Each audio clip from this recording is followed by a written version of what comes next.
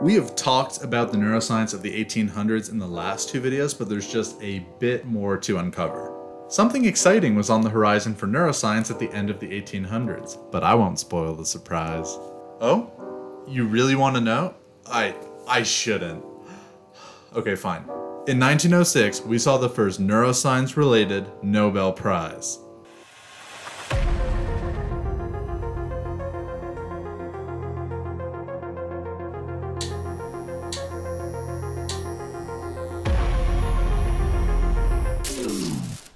In the late 1890s, an Italian doctor named Camillo Golgi created a staining procedure for cells. Staining procedures for cells allow us to see all their tiny little cell parts under a microscope. The stain that Golgi created, now called the Golgi stain, used silver chromate to see all the tiny complex structures in neurons. Spanish neuroscientist Santiago Ramón y Cajal used the Golgi stain as well to look at neurons, which led to a very important discovery. If you can believe it, the whole brain being made of neurons thing hadn't actually been formalized or observed at this point in history, so when Cajal figured it out, his findings became known as the neuron doctrine. The neuron doctrine pretty much states that the nervous system is made up of discrete individual cells called neurons. For this discovery, in 1906, Cajal and Golgi shared the Nobel Prize in Physiology and Medicine. In 1898, a British scientist named John Newport Langley was pioneering theories on how neurons talk to each other and to the other cells that they connect with. He used the word autonomic to describe the nerves connecting to neurons in and around other body tissues like the organs. The autonomic nervous system is involved in regulating your internal organs and some of your bodily functions like breathing and heart rate and arousal for getting frisky time. Langley is also known as one of the fathers of chemical receptor theory, or the idea that cells have chemical receptors that can send biological signals when activated. Next, in 1899, a British doctor named Francis Gotch described the refractory period of neurons for the first time. When a neuron fires, it can't just fire again right away, it needs some time to reset. This was unknown before Gotch's experiments, and he also noted how these refractory periods can impact the muscles and the eyes. In Austria, Dr. Heinrich Obersteiner was busy researching the boundary between the central nervous system and the peripheral nervous system.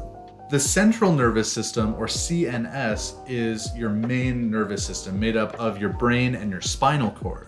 The peripheral nervous system, or PNS, are all of the nerves that branch off of the central nervous system.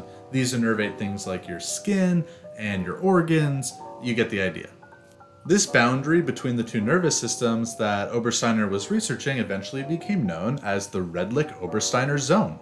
Finally, it was time for a neuroscience institute to form, so in 1887, Obersteiner started the Institute for Anatomy and Physiology of the Central Nervous System in Vienna. Specifically, it was a department in the Vienna School of Medicine, and it's actually still around today. In 1888, Obersteiner wrote one of the first books on neuroanatomy and neurophysiology. The Institute for Anatomy and Physiology of the Central Nervous System was attended by a man named Robert Barani. More like Robert Baraney, am I right? Hey babe. Yeah? Was that funny? No. Okay, love you too.